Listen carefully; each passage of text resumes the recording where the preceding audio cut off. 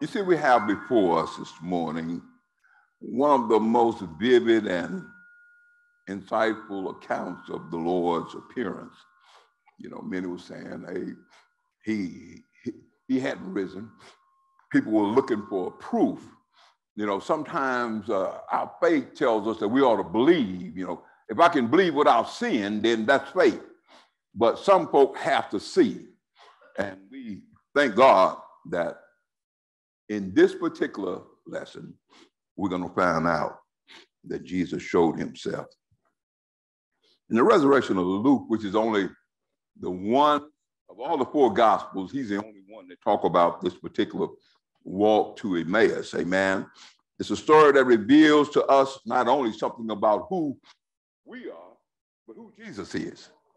You know, Jesus opened our eyes for him and for who he is and how we can come to know him. See, some of us know about Jesus, amen. We've heard about Jesus. Oh, they heard about Jesus. They knew all the things that were going on, but you got to know him for yourself. Sometimes you think you know Jesus, but you don't.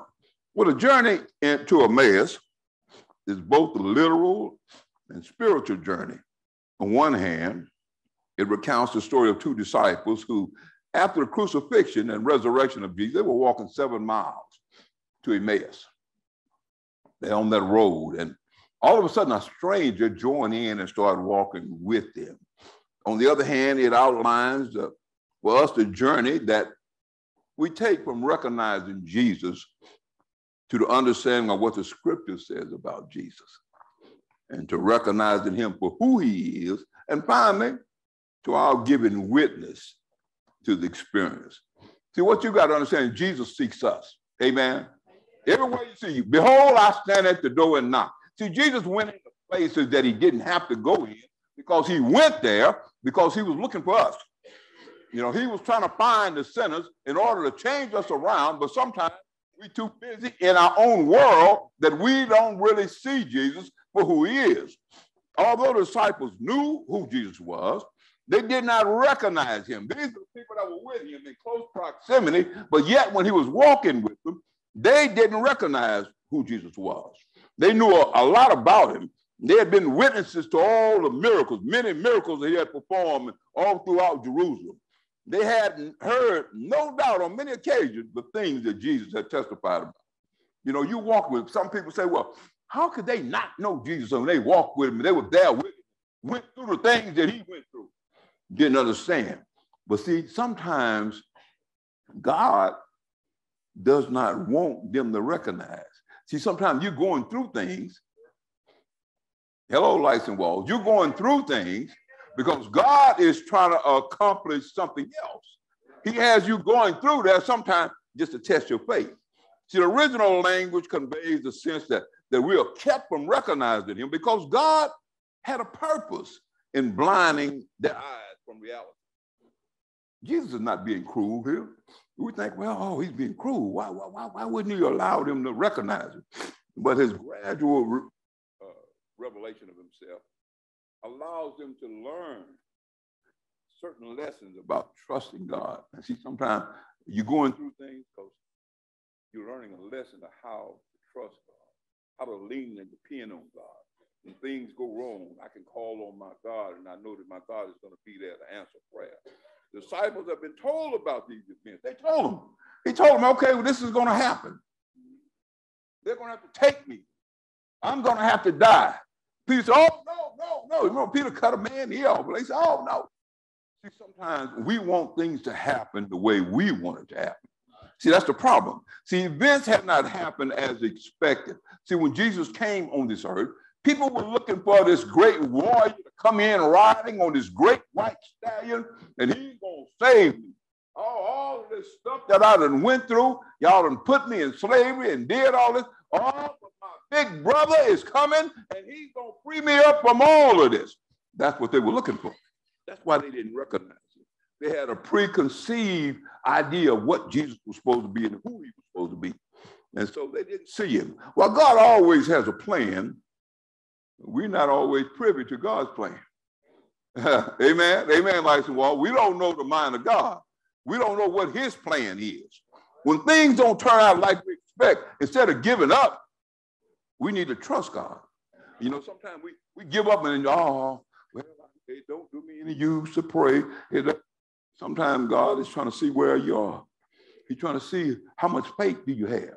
He's trying to see, you know, I trust you as long as things are going right, but trust me when things are going wrong. Trust me when I don't have nobody else to pray to. Trust me when everything looks like it's falling down around me and I don't have nowhere to look but up. You see, they had a little faith.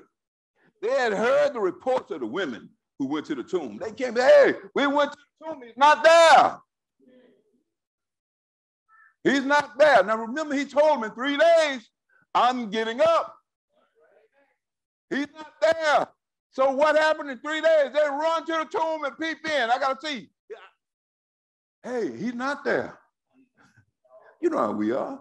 We need to be careful to not make the same mistake about God and how we look at things and how we understand things. So you see, God uses the natural in order to accomplish the spiritual. He also does things that we can neither explain nor understand. See, the disciples knew something had happened, but it was beyond their level. And what they say is beyond my pay grade. You know, I don't have anything like that. All I got to do is just trust God for who he is. I got to believe in God because God said that this was going to happen. You know, we got to get like some of the old saints used to be. God said it, I believe it, and that's it. See, we used to have people like that. We used to have people that stood on God's word. You didn't have to worry about it. They were going, I don't care what they were going through. They were going to stand firm. Just because they knew about Jesus does not mean that they knew him. We know about Jesus does not mean we know him. Just because they could see him does not mean that they could see who he was. Many people today know who Jesus is. Hello, lights and walls. They've heard about him. They read about him. They use his name many times and even claim to know him. But they would not recognize Jesus. And that's the way it is sometimes. We say, you know, I'm reminded of a story that I heard with Reverend Leo Daniels. You know, Reverend Leo Daniels said, you know, some people just lie just for the sake of lying. He said he was at the barbershop one day, and this man was in there, oh, man, that Leo Daniels is so and so and so and so. This Leo Daniels is here, and he's just talking about Leo. Leo sitting right there in the shop. He said, oh, you know Leo Daniels? He said, yeah, I know him. He said, how look? He said, oh, he a bright man. Leo said, I know he lying because he said he know he was dark. Well, nowhere in there that he was bright. But sometimes people just lie just for the sake of lying. In verse 27, then Moses began from all the people. Jesus interpreted for them concerning himself in Scripture.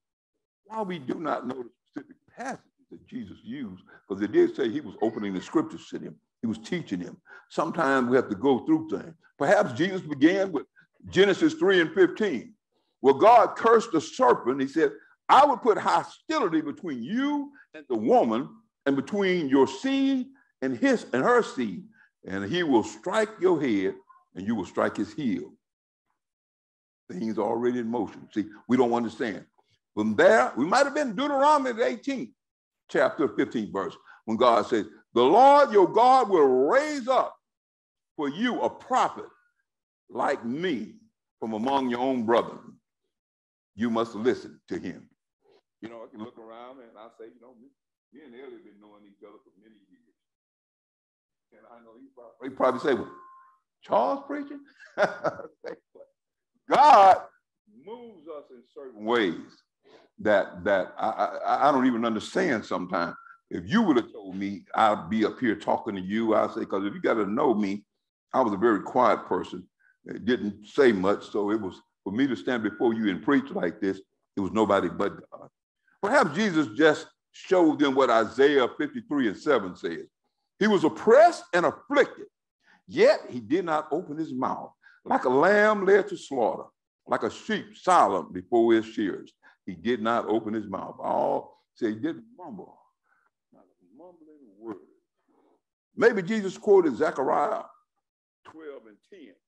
He said, then I will pour out a spirit of grace and prayer on the house of David, and the residents of Jerusalem, and they will look at me whom they pierced. They will mourn for him as one mourns for an only child, weeping bitterly for him as you weep for your firstborn. See, Scripture gives testimony of who Jesus is. And he uses that today to open our eyes. You know, we've heard about Jesus, his resurrection Sunday. What does that really mean to you? It means life to you. It means another chance. God of another chance. You know, if he let us go and where we were going, we were headed straight to hell. And nobody could stop us. In John 5 and 46, he said, "For if you believe Moses," Jesus told, and you believe Moses and you would believe me because he wrote about me. He was trying to tell people who he was. Many people would try to tell you who Jesus is. They would tell you, well, he's a great prophet. He's a good teacher. He's a rebel. He's a Roman. They really didn't know who Jesus was. That is one of the reasons that it's more important for all of the scripture, to read all the scripture of God's word. You know, we got the Old Testament. The Old Testament is prophecy given. New Testament is prophecy fulfilled. You ought to be able to go from the old to find out how we got to the new in order to understand who Jesus is. God prevented these two disciples from recognizing Jesus as they conveyed a deep truth. Even if we were to see, we still might not believe. If Jesus walked in here today, we probably wouldn't believe it. We must trust the testimony of the scripture. But Jesus tells us that we have the scriptures, scriptural truth to understand. In Romans 10 and 17, he tells us that faith cometh by hearing, and hearing by the word of God. We have to stand on that. Outside of the word of God, there is no reliable witness to who Jesus is. And Jesus reveals himself. You know, as they walking along that Emmaus walk, and they've been there talking. They've been talking about the crucifixion and all that happened and how they hung him high and stretched him wide and put him in a tomb. They telling all of this. It was with, and then, Jesus was walking with them. And Jesus reveals himself to them.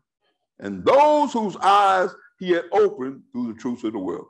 It is now without significance that Jesus did most of his preaching and understanding around the dinner table. We talked about that. You don't invite everybody to your dinner table. It's special people. So he fellowshiped. He was telling them the story, and he broke bread with them. And then he said, and they talked, and he talked about all. He said, after the resurrection, many appearances of Jesus were associated with table fellowship. And John 1 and in Acts 1 and 4, and in John 21 and 9. But, Jesus used the intimacy of fellowship, being together, breaking bread with each other, sitting down where I can talk with you. You at my dinner table. So I know you. I'm not going to invite my enemy to my dinner table, but my friends, I bring them close. But when they recognized him, then Jesus disappeared. He disappeared because fellowship with him was not going to depend on just being able to see him. Sometimes you have to be able to trust Jesus. I got to know, I can't see him, but I trust him. When I'm going through my illness, I can't see him, but I trust him. Oh, when it gets hard in my life, I can't see him, but I trust him for who he is. And you got to notice that sometimes when you trust Jesus for who he is without seeing him, look, things open up. Everybody in here has a story that you can look back.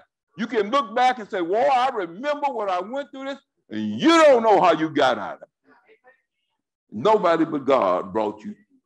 Can you imagine the excitement that must have felt? They said to one, oh, did our hearts burn, while he was speaking with us. And he was explaining the scriptures to them. Their encounter with Jesus had been emotional. It stirred them on the inside. It had moved their very hearts. And once they moved, they could not help but share. And see, that's the thing about Jesus.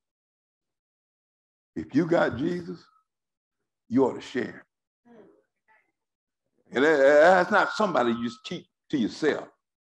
But I want to show you, like one writer said, oh, it's like fire. Shut up in my bones. I couldn't keep it to myself.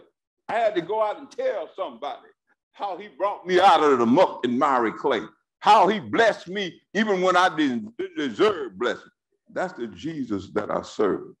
And see, all who have experienced the risen Savior should be moved with a similar emotions. All who have come to know him should react the same way. We should not be able to contain goodness of Jesus. He said in his words that because you've seen me, you have believed. But those who believe without seeing are blessed. I want to ask you a question. Do you know Jesus this morning? Have your eyes been open? Do you know who he is and what he's done? Do you know that he walks with me? You know that he talks with me? You know that he tells me I'm his own? I don't know about the God that you serve, but the God that I serve is able. Do you have a fellowship with him? Have your experience been so real and so moving that it's been a life-changing event that you ought to go out and tell somebody about Jesus?